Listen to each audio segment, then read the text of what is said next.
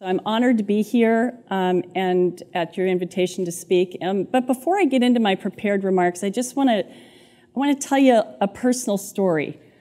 This actually just came up as I was in the speaker's lounge, because I think it's relevant to what's happened where we see ourselves at today.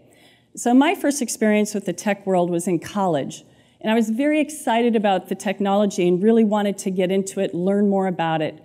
And so I took a programming class.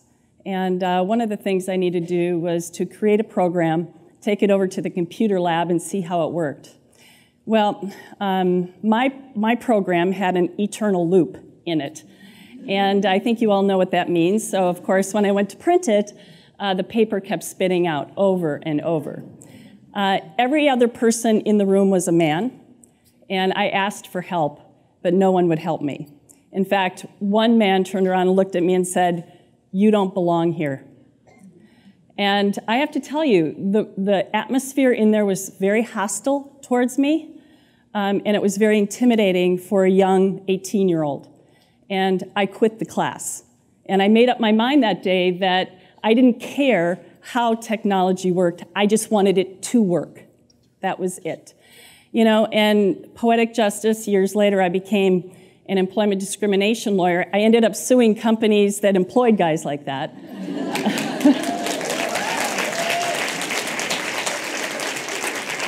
But this is where we find ourselves today, and now I'll get into my prepared remarks because it talks a bit about the statistics and where we're at. And of course, because I have, you know, this is a natural consequence of someone who doesn't want to know how technology works, but just that it works. So this is old school.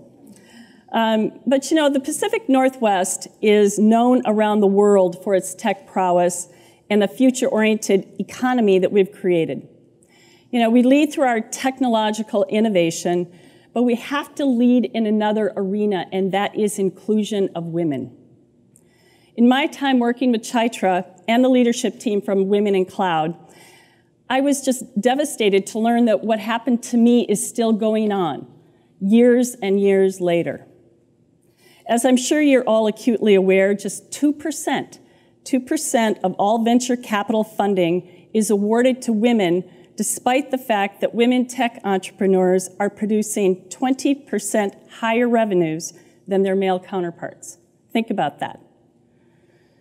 Only the power of prejudice can cause even the most hardened capitalist to turn down a 20% above average return on their investment. And let's make no mistake about it, that's what we're up against.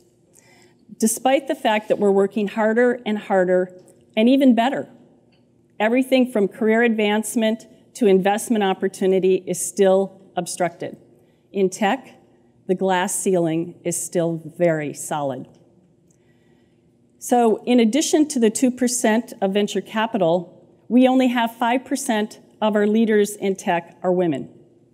Just 5%. If that were the legislature, I would be one of a handful of women representing nearly 7.5 million people in the state. I think by any standard, that is an abject failure. And while we have a lot of work to do in legislatures here and around the country, we have a lot more work to do in the tech industry. And I have to say that the failure in gender equity isn't just found in leadership. Between 1980 and 2010, 88% of all information technology patents were invented by male-only teams. 2% were invented by female-only teams. And it's not only that men are the dominant force in decision-making, it's that our digital world was created almost entirely by men. It's fair to say that the digital space, even to this day, is still primarily a male space. That's one of the reasons, one of the many reasons, that Women in Cloud is essential. You are both leading the fight to ensure that our 21st century technologies and industries are both inclusive and designed by women. So what are we asking the leaders in this industry to do? First and foremost, it starts with sharing and uplifting the voices of women. We must ensure that our perspective is at the table and a critical component in decision making. Our male counterparts must buy into these changes. This cannot be a woman-led movement. We need male support. We need to get everyone involved and set up women to be advisors and mentors. We have to analyze and take action. We know that the mix of women in leadership is severely inadequate, so we have to demand inclusion amongst leadership and in the workforce.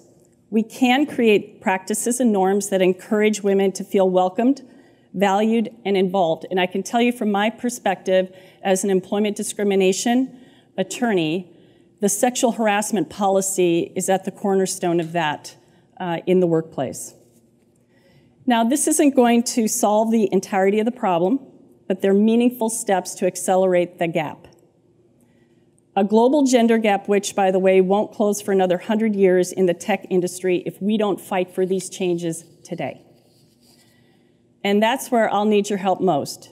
Right now, I'm working with Women in Cloud to host a lunch and learn session in Olympia where we can keep this dialogue going with my colleagues in the legislature. Stay tuned, we'll give you some updates on that. But today, we celebrate you, the female entrepreneurs from the tech world, who are a source of inspiration, innovation, and paving the way for the next generation of women and creating a 21st century that is indeed for all. And with that, I'd like to invite Chai up here. I'd like to present her with the signed resolution that you saw a little bit about on the screen. This was the first in Washington state history where we had a resolution honoring women in the tech industry, and it was unanimously voted on, I'm proud to say, and I'd like to present you with this.